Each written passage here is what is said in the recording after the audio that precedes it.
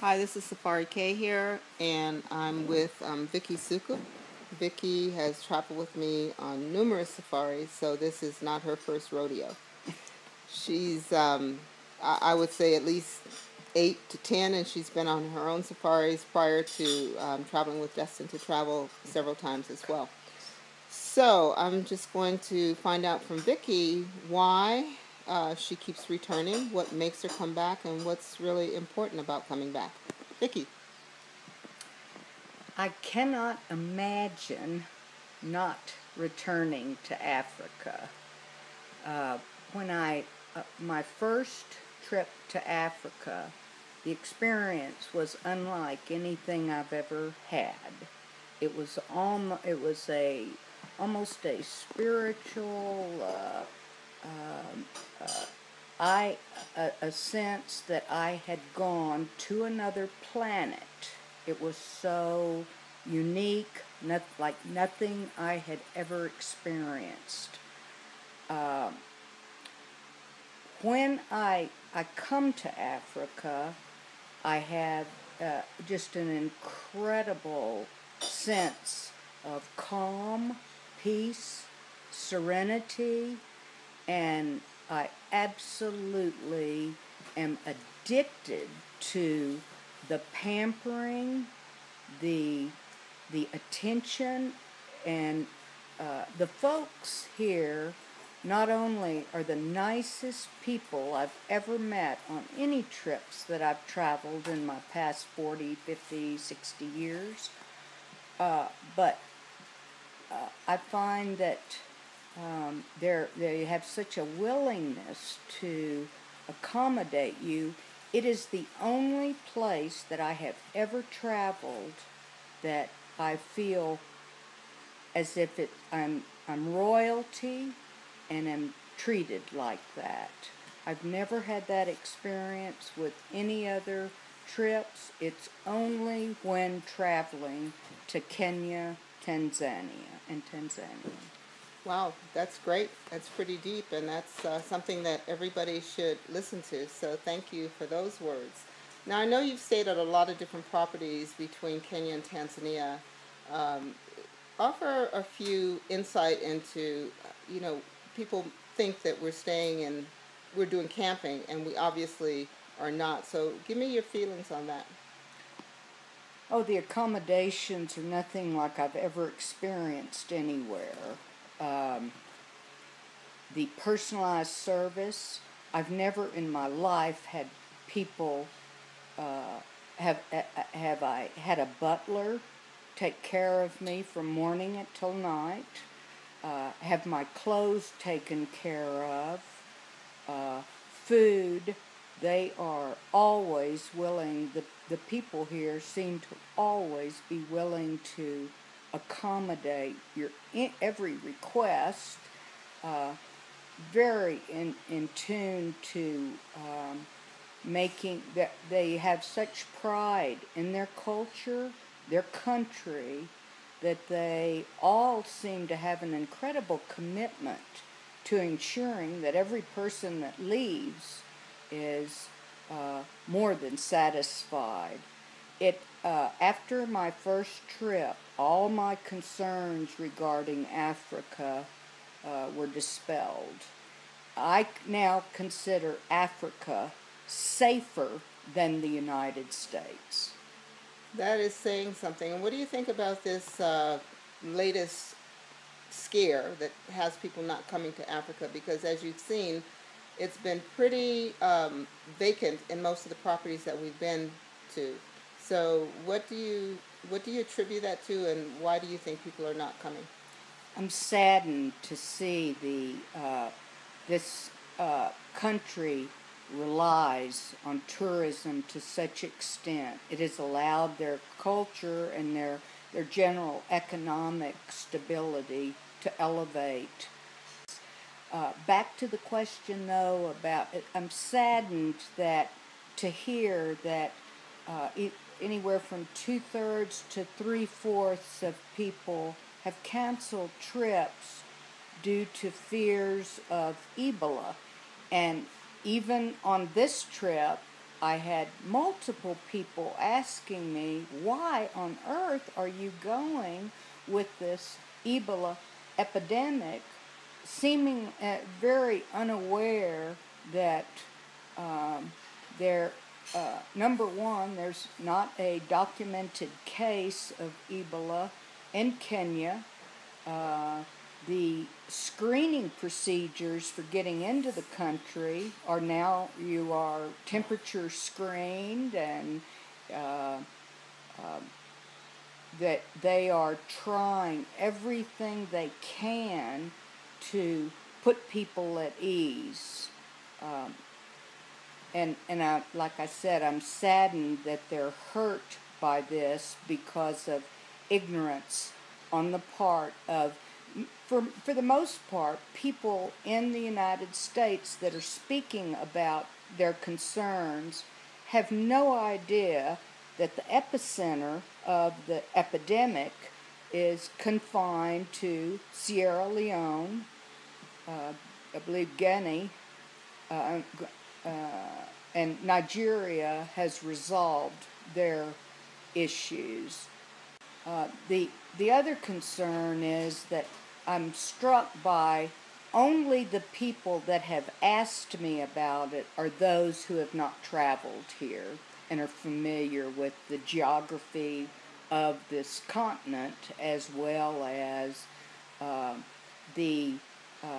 I'm very impressed with there's a personality characteristic that this culture cultivates, and that is that you have a sense of pride, and you exhibit that pride by taking care of your visitors. And I do agree with that. But what I struggle with sometimes is, what is it that makes people say, why would I want to go to Africa? Why is it so difficult to get people to travel to Africa, aside from the fact that we know it can be pricey, but knowing that you do have payment plans, you do have time to plan, what is it that you think that people are hesitant about? Do you think it's the negative image, or what do you think? I think certainly my family has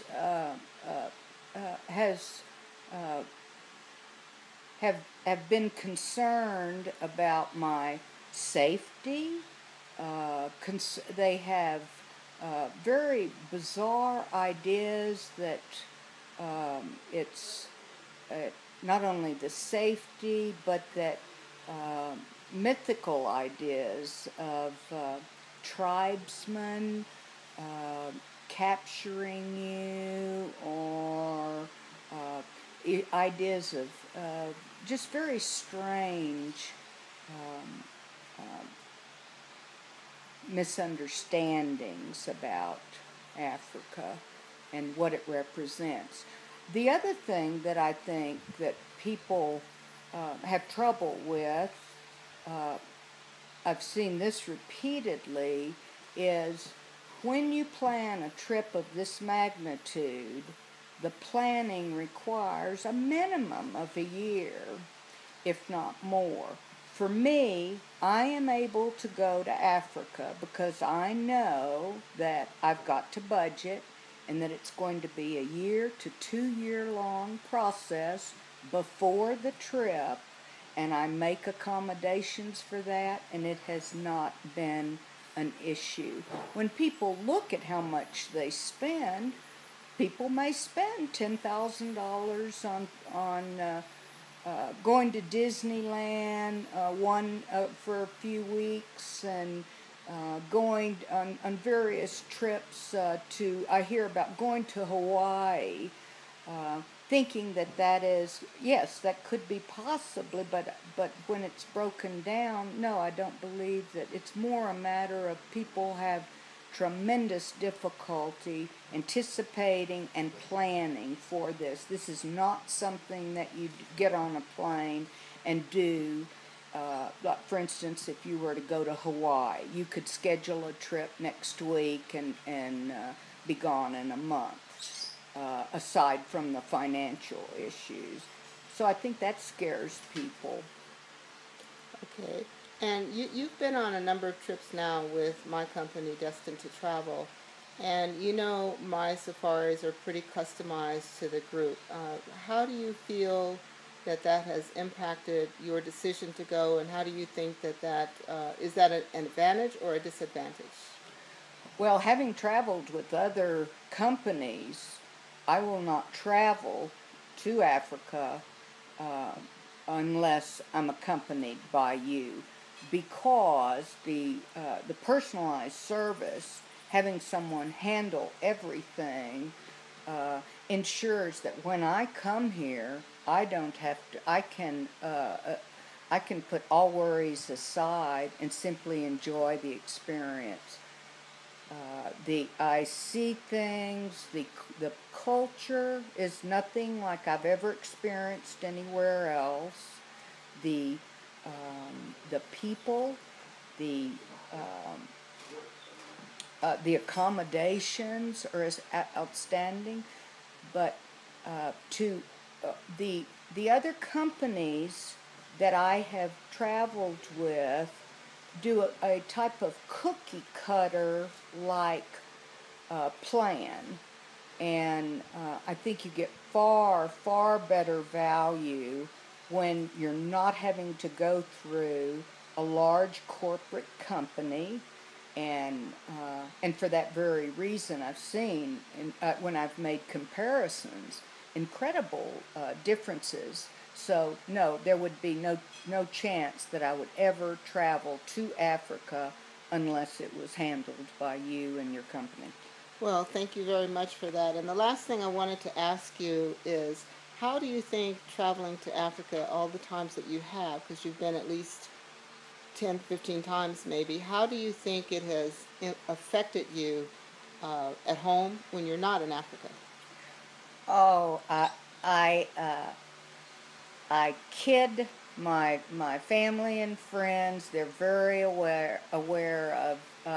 I started traveling, and I had never been international until 2005 when I made my first trip to Africa. I had done traveling in the Central America and the United States and Canada, uh, but nothing like a 19-hour flight to the other part of the world.